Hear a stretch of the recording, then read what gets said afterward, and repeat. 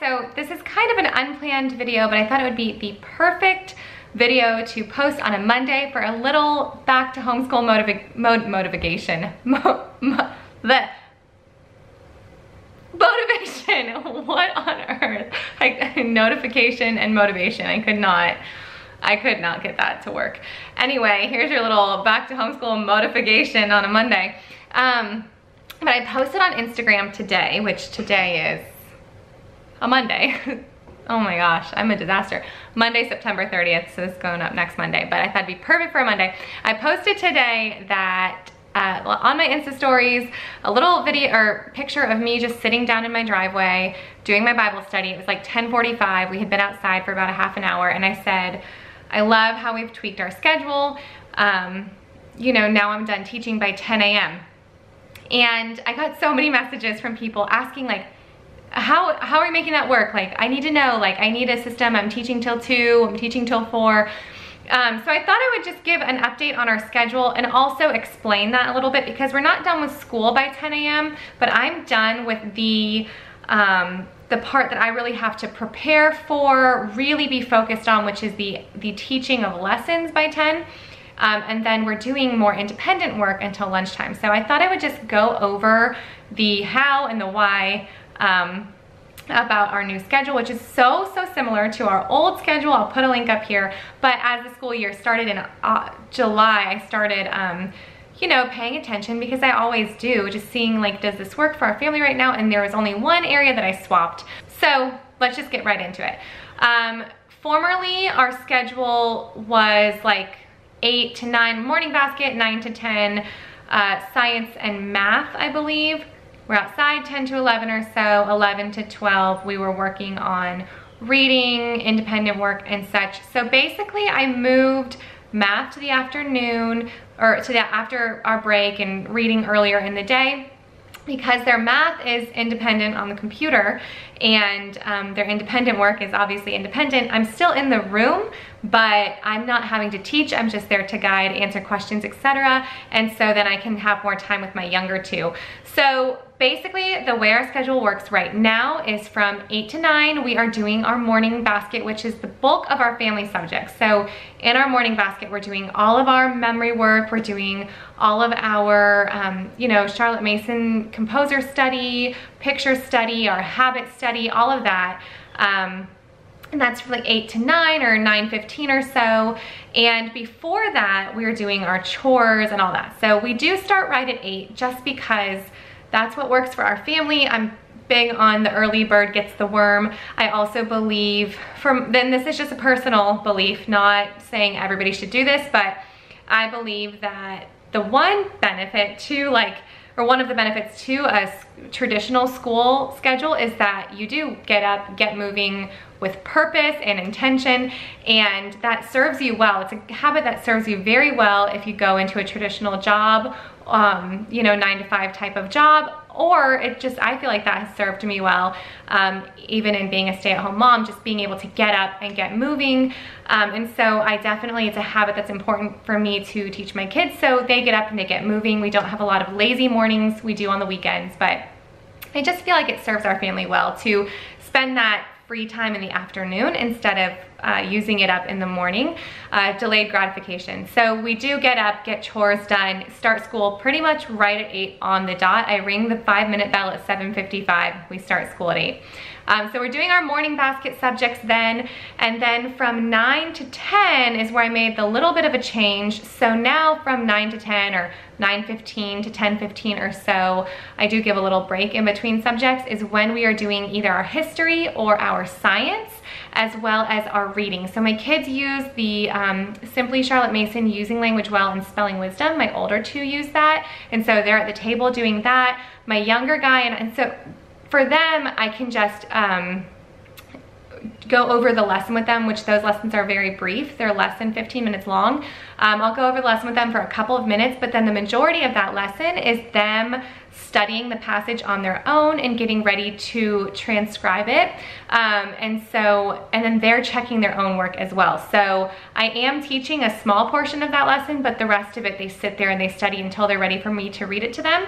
And then I can just take the passage with me on the floor with my little guy, and I can read their passage to them wherever they're at, and they'll work on their transcription. So then my 5-year-old and I are sitting on the floor doing his All About Reading, which is fun. And I've always done that, like on the floor. I know I did a formal lesson video where I put him at the table just to show you on camera. I'll put that up in the corner if you're interested.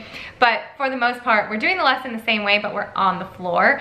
And that just helps so much with him being just in a comfortable place. It takes away that tension or the nerves of reading. And he grabs the beanbag from back here and drags it into the schoolroom, and he's sitting on the beanbag and we're on the floor doing reading. So I'm very engaged for those 2 hours, teaching the family subjects and teaching science or history, and then teaching reading, which, you know, if everyone's in the same place, everybody's in the mood to work, we all have that same mindset. We go outside right at 10, we're all getting stuff done, and then I can put my feet up for the rest of the day as far as my brain power goes, and focus on more play-based learning with my younger ones. So we finish that, we go outside for an hour. This is so important for them just to get the break, because we did hit some subjects pretty hard. We do subjects quickly, we don't do lessons that are very exhausting, but we have done quite a bit at that point. And then we're outside for a while, which is when I usually do my own personal Bible study for a class that we're a part of, because then I have to help them with theirs in the evening time. And so I'll just do mine at a separate time.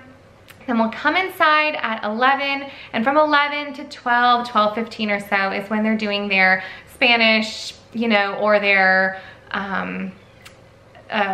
typing or their handwriting and their math. Their math takes about 30 to 45 minutes each day. Their teaching textbooks does, but now that we have an iPad, one of them will do it on the iPad, one of them will do it at the computer, and then when they're done with that, they'll alternate on the computer being at the table doing their handwriting, or being at the computer doing their typing or Spanish, depending on which day it is.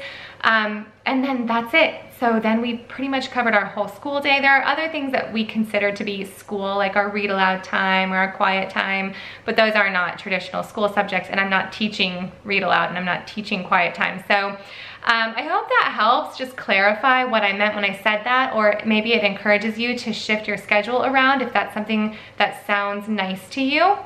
Again, I think any good homeschool schedule is a blend of a little bit of a challenge, or, you know, trying to form a habit, yes, but also your natural family rhythms.